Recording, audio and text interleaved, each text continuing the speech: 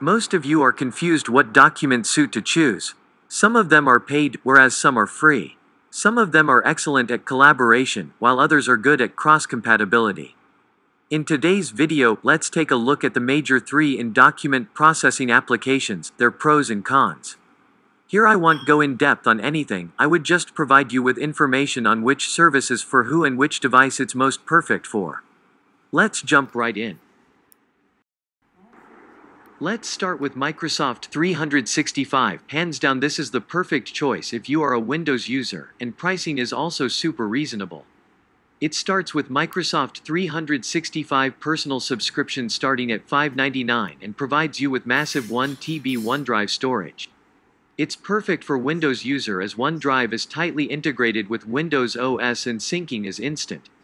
If you are in a family where everyone prefers Microsoft, then Microsoft 365 Home is the right way to go since it provides you with 6 licenses with every user getting 1 TB OneDrive storage. Microsoft 365 is Microsoft's subscription-based platform where you pay a monthly payment or yearly plan rather than a one-time payment you do with Office 2019. One standout benefit you get from subscription-based plan is that you are always provided with the latest Office, and every major update and feature Office gets, you will be provided instantly. Microsoft 365 also provides cloud collaboration features where you are able to share your file with others instantly by clicking on the share button and providing their email IDs. When it comes to Microsoft PowerPoint, they also provide you with premium templates which are way better than any of the other services mentioned. Also, never forget that Excel is the most commonly used data manipulation platform, and it definitely gets the nod if you want the complete package. With your subscription, you also get access to all the Office apps which you can use on your mobile devices while away from your computer and continue the work where you left off. Microsoft also provides you online version of these softwares. Thanks to cloud integration, it offers version history where you can revert the file back to any version in the past. Also to be noted that this is the only paid service among the other two. The other two are free if you don't want its storage extended. Let's take a look at Apple iWORK suite now. Let's face it, stop the video here if you are an Apple user with lots of Apple devices. Cause this is the best choice you can get. Syncing between devices are instant, and you can search for any file just by searching on the home screen on any device. Apple iWORK is incompatible if you are a non-Apple user and is very gruesome if you want to access your files from other device. One huge con here is that collaboration with non-Apple user is almost impossible or extremely difficult. Among the 3 services offered, Apple iWORK is probably the best when it comes to mobile apps. They have the most optimized mobile viewing and editing experience, and should be the choice of those who prefer to a bit work from here and there.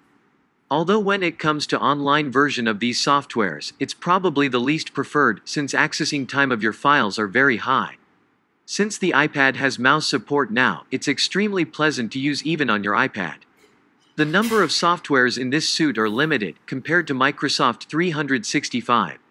The experience of using iWORK with your Apple products are effortless with features such as universal clipboard, import from iPhone, iPad, etc. Thanks to cloud, Apple has the best version history option, where you can get a sneak shot of all the transitions the file has gone through, and you can easily revert the file back to any version it has gone through in its lifespan.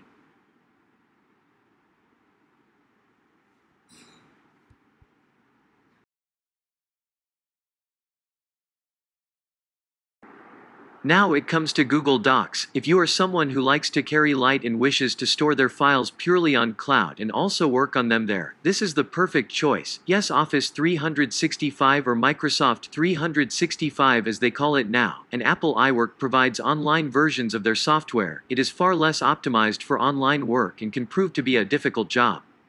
Google Docs probably has one of the best collaboration experience since no application has to be installed locally and literally anyone you share it can access and edit it, no matter if they are a Google Docs user or not, provided they use Gmail.